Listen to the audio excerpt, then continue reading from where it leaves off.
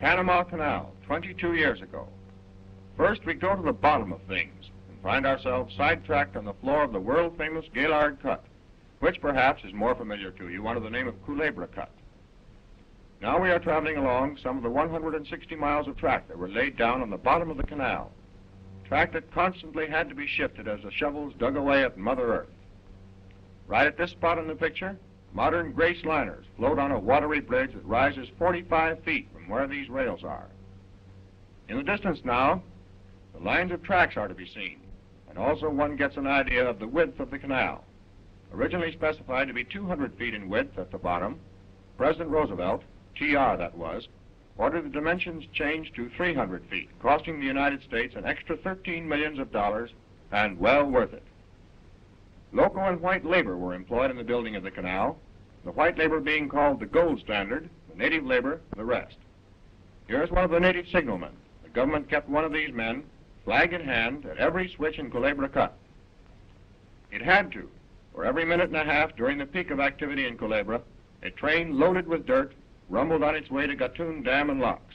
And despite that, it was almost impossible to keep enough empty cars on hand to tax the capacity of the 101 steam shovels used. We don't want to bore you with figures, but in passing we might mention that the government used over 300 locomotives and over 4,000 cars of rolling stock in this work. Now we are approaching the most famous part of the Culebra Cut. First, a full view of the cut, showing something of its depth, with the steam shovels biting away at it and each chewing off as high as 7 cubic yards at a bite. These particular shovels are working on the famous cucaracha slide. Cucaracha in Spanish means cockroach, and this slide was particularly annoying and disturbing. It was a so-called wet slide caused by the rains and the slipping of soft, wet dirt on a hard layer of rock underneath. The cucaracha in October 1907 slid right across the bottom of the cut, buried 2 shovels, and for 10 days moved an average of 14 feet every 24 hours. But that was just one of the many things that came up in the building of the canal that were overcome with little fuss and furor, and all the time the shovels kept nibbling away. This is one of the locomotives used to haul the dirt trains. We might add, as we wait for one of these many dirt trains, each with 21 loaded cars to pass, that the canal has experienced some 20-odd slides, all told, totaling 25 million yards of earth and covering 220 acres of cut and destroying 200 miles of track. Some of these slides came during the dry season, and they were caused by faults in the earth, breaks occasioned because of the removal of sidewalls and the cutting of the canal. In short, there was nothing to keep the sidewalls from expanding into the cut, which they promptly did. A few moments ago, we said that the government used 101 shovels. Some of them were left by the French, who, under de Lesseps, builder of the Suez Canal, first started work back in 1882. These, however, are good old American shovels. They are working here just past the sheer face of Culebra at the lowest point of the cut, the very real bottom of the Panama Canal. The loading of the empty dirt trains is done very quickly with those big dippers, and don't worry, the shovels always dig themselves out. These objects are some of the 553 rock drills that were used for setting the dynamite shots. 6 million pounds of explosives a year were used in the cutting of this gigantic ditch during its 9-mile length. That would make a real Chinese New Year's party, wouldn't it?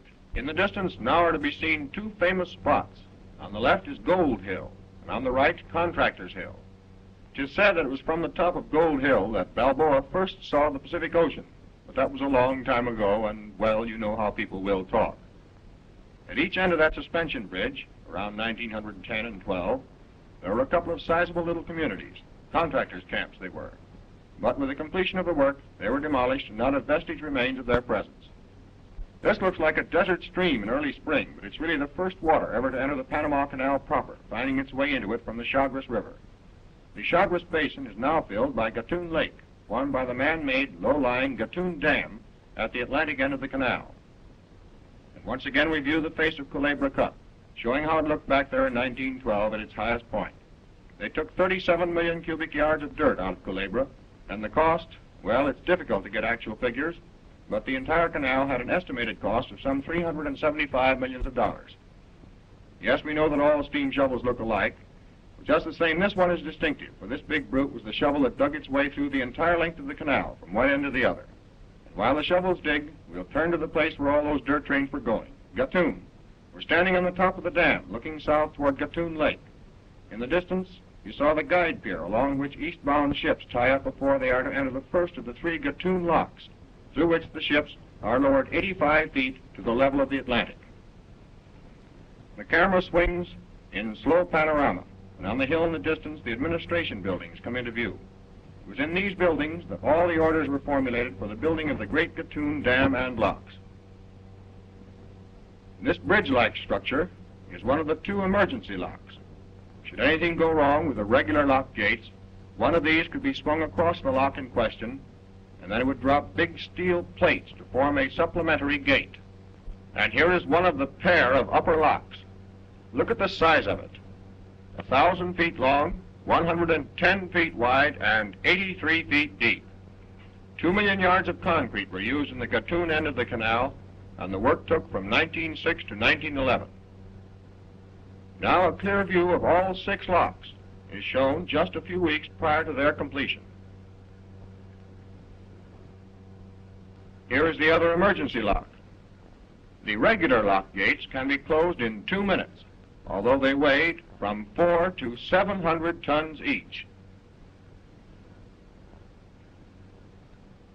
And to give you a better idea of the size of these locks, look at the small figure of the man in the middle distance. There's the Panama Canal from the underside, one of the greatest pieces of man-made construction ever known.